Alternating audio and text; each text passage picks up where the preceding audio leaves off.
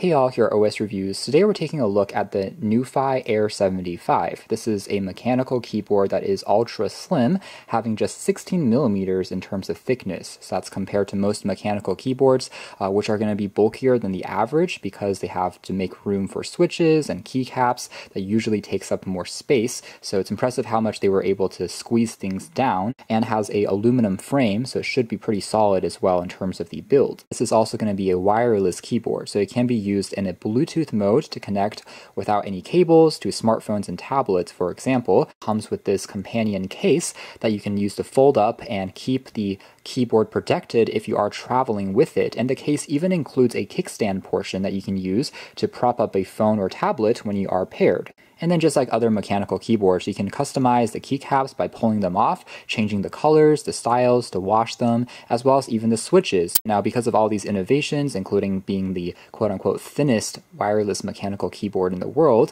this does sell at a slightly higher price than some of the budget models we've seen in the past. So it sells for around $100, but still, it's not too bad compared to other brand names like Razer, for example, that can definitely have more expensive options for their mechanical keyboards in general. So here's a quick description of what those switches are like and what it's going to be used for. So red switches are recommended for gamers, office workers.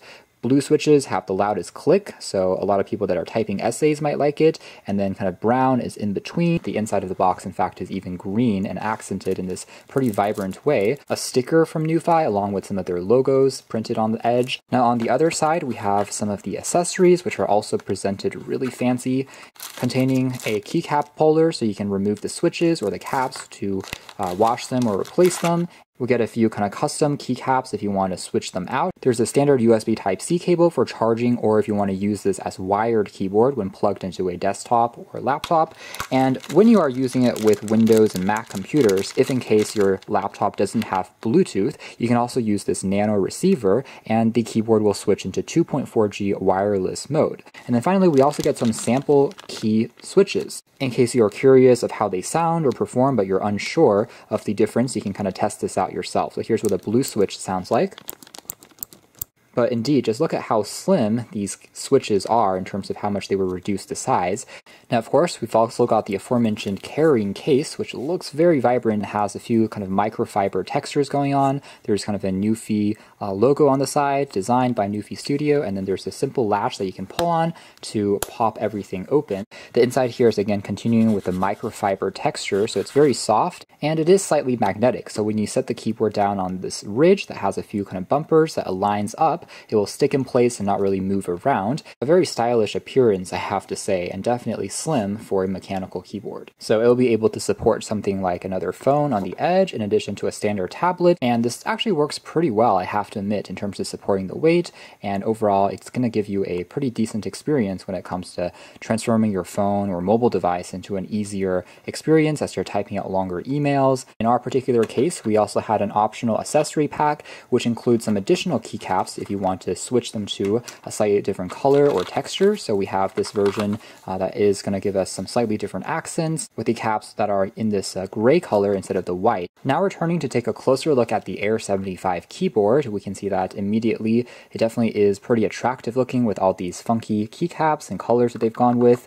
And in our particular version, we do have the red switches, and the frame of the keyboard, as aforementioned, is made out of aluminum, including all the edges here and the rails, so everything just feels really cold and solid to the touch with no flexing or bending even as you're pressing down with a bit more force. Otherwise, here is a profile look from the edge here, so it's in fact as slim as even a lot of island or regular membrane shakelet keyboards that I've seen. In fact, here is a standard US quarter that you can use here just as comparison. Now on the very top, we do have the Type-C port for charging, and if you're using it as the wired mode, which is again accented in this cyan green color that looks pretty attractive and also prevents the port from getting damaged. We also have some toggles for turning it into the off wired/wireless modes, as well as if you're using it with a Windows computer or a Mac, that will also change some of the shortcuts a little bit. And then finally, here's what the keyboard looks like on the back. So also is pretty attractive and interesting looking, although this part is made out of a polycarbonate plastic instead of a unibody aluminum continuing from the front. But still it feels solid, and it's almost translucent. So if you're shining it onto the light, you can kind of make out some of the keycaps and parts underneath. And then the rubber feet that prevents it from sliding around also has a magnet that sticks onto the case, is again green just like the accents on the front. A lot of attention to detail. And their logo here on the back is mirror-like, super shiny, but also makes it look pretty attractive as well as elegant. No dedicated numpad on this compact layout, but we do have traditional arrow keys, shortcuts for escape, as well as all of these function keys that can double to do things like media controls. And then as aforementioned, here's what it sounds like just as a random typing test.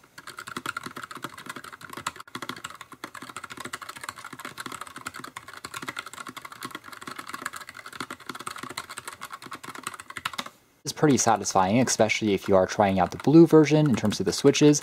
It is very clicky. You don't have to exert that much pressure, just like any mechanical keyboard. You only have to press down a little bit, and the switch there kind of does the action for you. Benefits of a mechanical keyboard in general being that it can give you faster typing speeds, and it also is going to last you longer because everything is replaceable. And now turning the keyboard on, even in the wireless mode, this is a fully RGB keyboard. So in addition to these two little strips that we saw as part of the advertisements that are kind of giving you a gentle reminder on the edges, that just looks pretty cool. Underneath each of the regular keys, we still have traditional lights that can illuminate it, so you can make it out when typing in the dark, which is awesome, and has different transition modes and colors that you can further tweak. Now pairing it with a device using Bluetooth is really easy. Just tap on function and then tap on the 1, 2, and 3 keys to pair up to 3 devices at the same time. Checking out their quick documentation guide, we can also see a few more details like controlling things such as the backlight. We can tap on the function and the arrow keys, testing that. So I'm going to raise it a little bit higher. This seems to be the maximum that it can be at, and then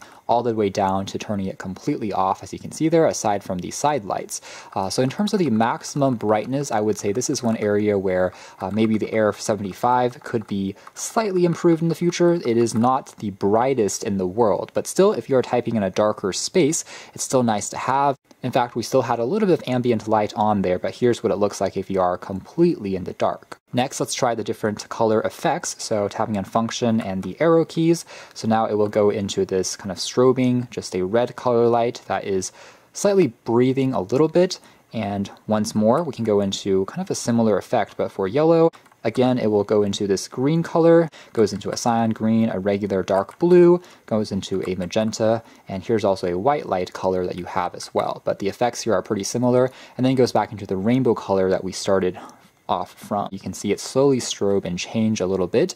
You can also tap on the arrow keys as well to go through the brightness levels. You can either have it completely off or turn it back on, as you can see there. The light, because it's not covered up by a keycap, is going to be a little brighter because it is using the latest Bluetooth 5.0. There's no issues here when it comes to latency or connectivity, even in the wireless mode. So here's a quick test. We can say, hello world. In fact, if we zoom in here, you can see how the keycaps as I'm pressing down is pretty much popping along here very quickly. Even if I'm doing something very rapidly, it doesn't really miss any letters. Regardless of if it's Android or iOS, you can also use the arrow keys to move around the overall system, change things like volume, and all of those can be triggered. Although, of course, with a mobile device, sometimes you still want to touch the screen to navigate maybe smaller cursor movements, since it doesn't have really a mouse built on it. So that's more or less it as far as our hands-on review of the NuPhy Air75.